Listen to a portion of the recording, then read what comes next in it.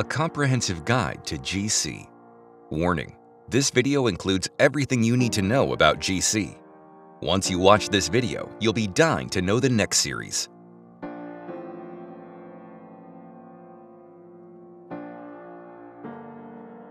Before getting into the carrier gas and basics of GC, let's see how GC is configured.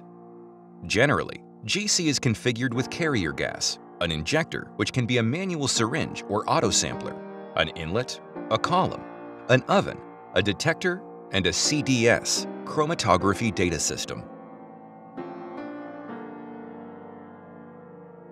Once each module is configured into a GC system, it can show how the flow goes through a GC. The carrier gas flows into the column passing through the inlet. When the sample is introduced into the inlet, the carrier gas sweeps the sample onto the column. Then, the sample is separated into individual components through various chemical interactions with the stationary phase in the column. And then, the detector converts the concentration of each component into electrical signals. Finally, the signals are shown as a chromatogram by chromatography data system. Let's look into GC carrier gas in detail. What is the carrier gas in gas chromatography?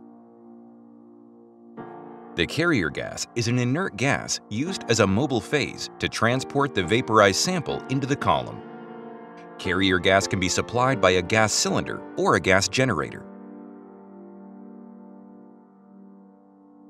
What are general requirements for carrier gas?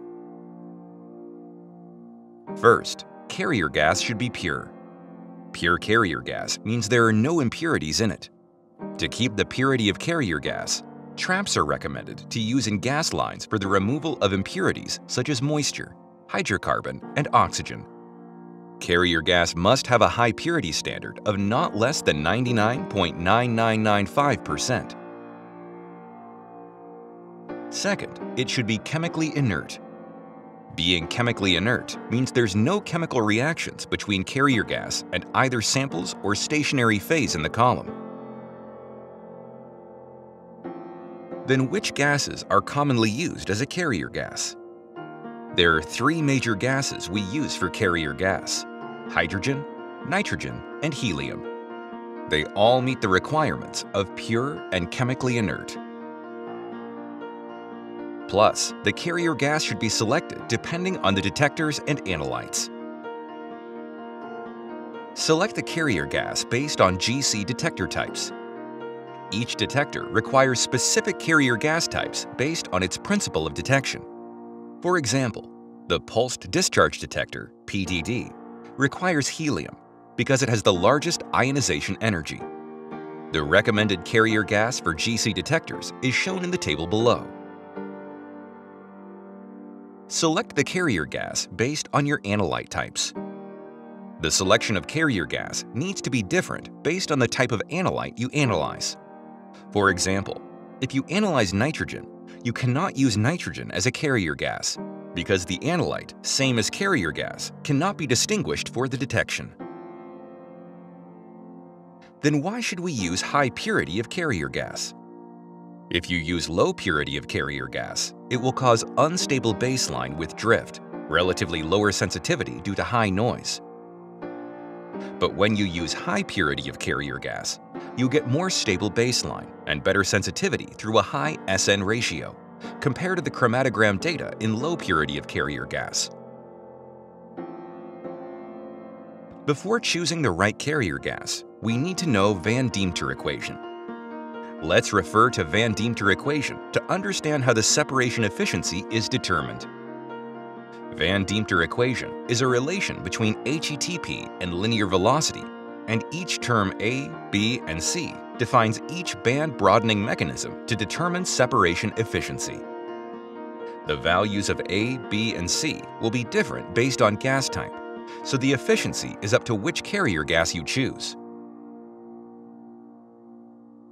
Let's find out each term's band broadening mechanism. First, term A, eddy diffusion. Eddy diffusion describes each analyte takes different paths through the stationary phase at random. These various moving paths of analytes might cause band broadening and eventually reduce the separation efficiency. Second, Term B. Longitudinal diffusion. Analytes diffuse out from the center to the edges as mobile phase flows, so it also causes band broadening.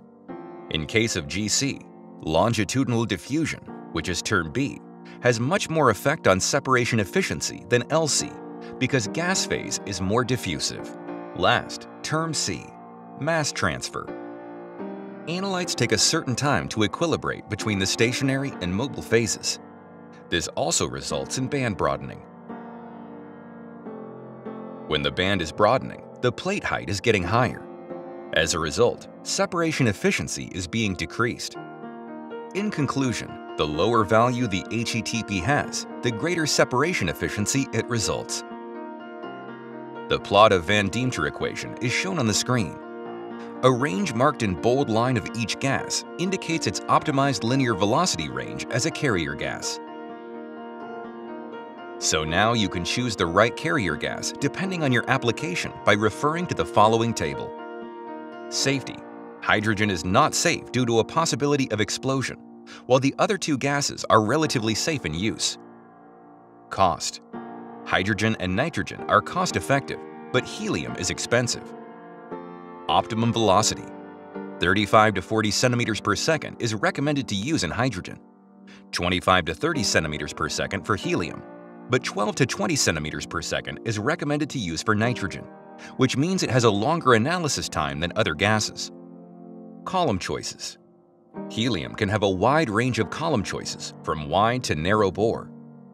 Lastly, there are various detector choices by carrier gas as shown in the table.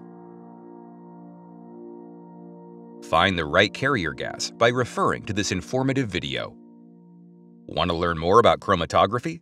Please stay tuned on Young and Chromas channel.